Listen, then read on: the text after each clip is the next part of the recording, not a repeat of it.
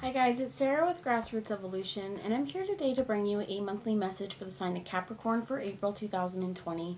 So guys, take what you feel does resonate with you on a soul level, disregard the rest, go about your day, my friends, and know that no matter what messages we receive through the cards or whatever spirit has to offer today, it's still up to you guys, your active free will, and the choices you make and the steps you take, and that is honestly personal freedom, right? So it's going to take your active free will and your active role in whatever transformation you're going through this month or at any point, right? So for all my subscribers, guys, thank you guys for the bottom of my heart for being here. It means the world to me. And if you're new to my channel, welcome. At the end, if you feel like this has resonated with you or touched your soul in some way, please feel free to subscribe, join the journey with me, help me build my channel, because it would be awesome to have you along this ride. So I'm going to just ask Archangel Michael and my team of light to jump in to guide, guard, bless, and protect myself this reading, any of you who would ask for it, as well as I would just remind you, if you are calling in your angels or your guides, to ask that they're here for your highest good, much like I will ask them to use me as the clearest channel and to only deliver messages for our highest good. We don't want messages coming in ways that we don't understand as well, so we would ask for the clearest way possible. So I am going to pull a message as an overarching energy for April 2020. You get the Ace of Swords. And I tried to record this video earlier and the Eight of Wands came out, and it came out twice. It came out in the pre-shuffle, and that's like a quick, instant kind of thing. It could be travel, it could also be new insights, new thoughts, but I also feel like it could be communication with this, and you get the Ace of Swords. So this is a new reading, but why I mention it in that one is because I was picking up on communication as well. So here we have new thoughts, processes, new ways of thinking, new conversations. Let's get a little bit more. Can you tell me about this Ace of Swords, please? You get the Nine of Pentacles. And this is understanding being self-made, also understanding that this is wish fulfillment in the now, right? That you have everything that you need in the now. It's how you use it, right? You have all the tools you need to be successful in this world. How did you use it? How do you use it? As well as we have here the King of Swords. I'm not going to read reversals. He was in the reverse, but this deck is pretty messed up in terms of that. So what I would say is, if there's any blocks, though, if there's been anything stopping you from being at your highest vibration, there may be a good kind of get in touch with you here with this Nine of Pentacles. What do you stand for, right? What are your core values? And she's holding on to her golden goose, and what I heard is there could be some long-term goals. This could be long-term relationship. This could also be you, and what is yours? What do you own? What have you built? And really contemplating and thinking this. This could also be within partnership as well. There could be you. Often the Nine of Pentacles is considered a single person as well, regardless of whether you're in partnership or not. I feel like this is a real understanding of you as an individual, as an autonomous being, and the way that you think, the way that you speak, the way that you communicate with others. And we have here, as she's eating, she's bloodied her dress. So times where, you know, potentially our mouths have been cutting as well as one of the things I'm hearing. But you see all these different papers? He can't get it right, right? Or she, the king, this is in this case the King of Swords, is writing and writing and writing, trying to just make it perfect.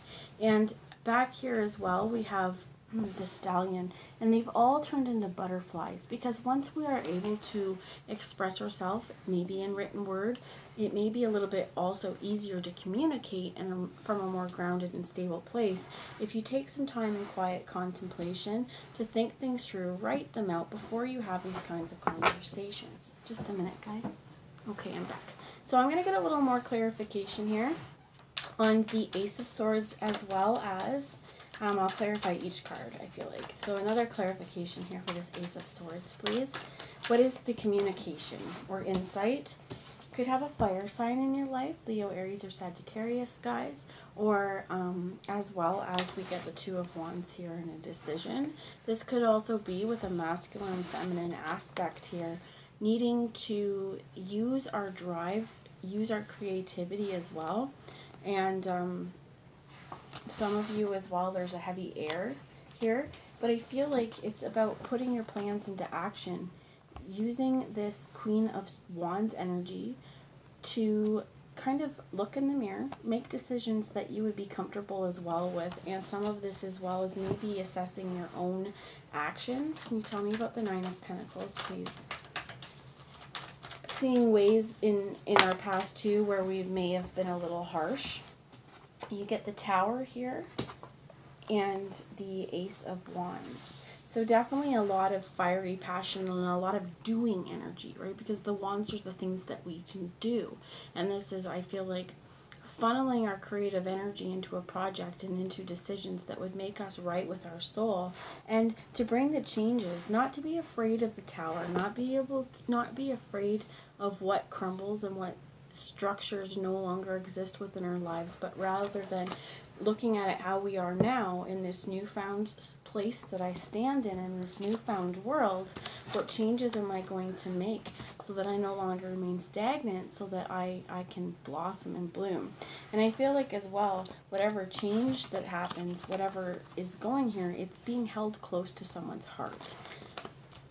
So let's get a little more about this King of Swords, please. Thank you. You get the Justice card. And this is, again, I like this because it's the House of Cards. It's about is it going to stand or is it going to fall? And I heard it's a lot about the height, the width, the structure that it's laid on and it's built on.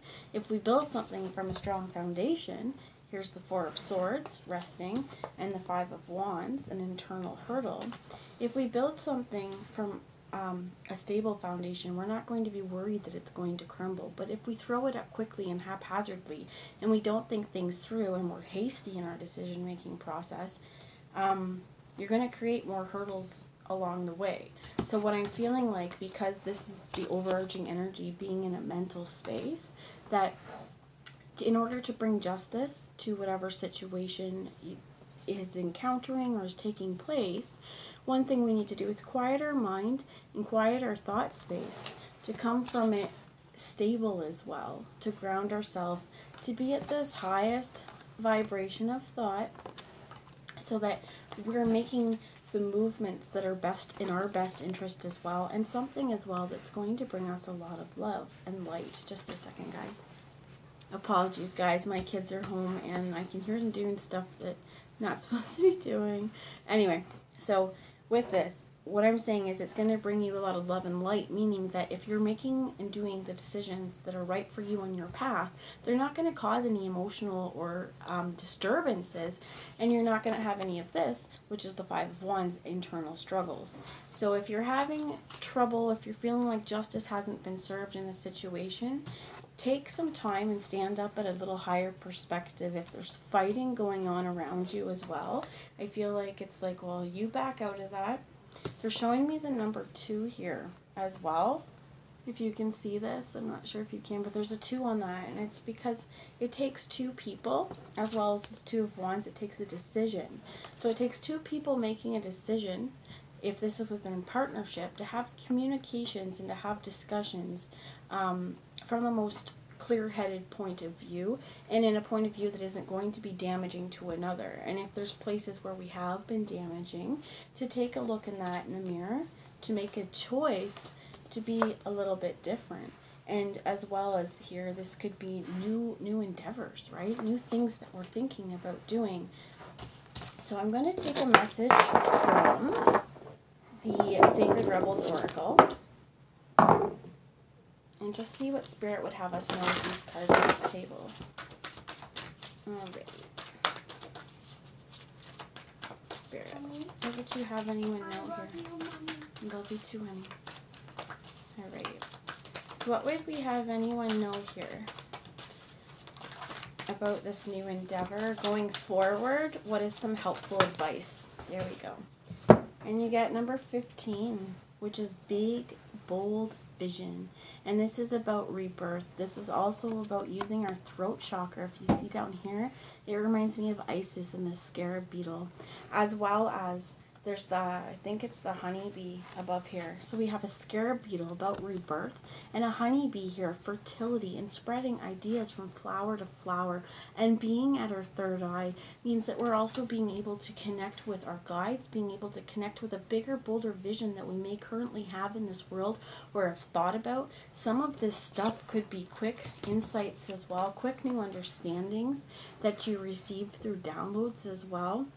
And what I'm hearing is creating a sacred space to obtain those, as well as to realize that what comes from here, this is sacred space. Our throat chakra is sacred space. Our heart chakra as well is sacred space. If you can see, she has this sacred geometry going from her kind of the heart area up into the throat. And this is also pulling information down, allowing change as well from what I'm hearing with this tower. Change to come from our vocal cords, right? Change to come from the ways that we speak, as well as I'm going to read you the book. I don't have the book with me. I'm sorry, guys. It's so unorganized. What you want wants you. I feel like this is also law of attraction, that what you want, what you're holding so dear to your heart, it wants you too. Just a second, guys. I apologize for all. Okay, I'm back. So, I know I found the book.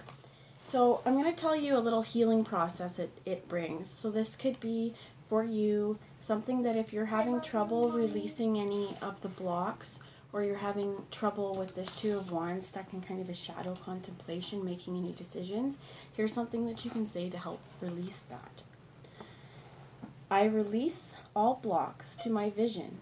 I release all beliefs, conscious or unconscious, stored in my body or mind that would have me belittle or minimize myself out of fear or ignorance. I choose to be big, bold, and bright, to vision with my heart and receive all the genius of the universe in supporting that vision and coming to life. So be it. So I'm going to say it one more time for you guys, and this may be something helpful to say in the mirror. I release all blocks to my vision. I release all beliefs, unconscious or conscious, stored in my body or mind that would have me belittle or minimize myself out of fear or ignorance. I choose to be bold, big, and bright, to vision with my heart and receive all the genius of the universe in supporting that vision in coming to life. So be it. So if you're receiving a bigger vision through your third eye, if you are receiving information down through your crown, and this could be first off finding ways to speak about it.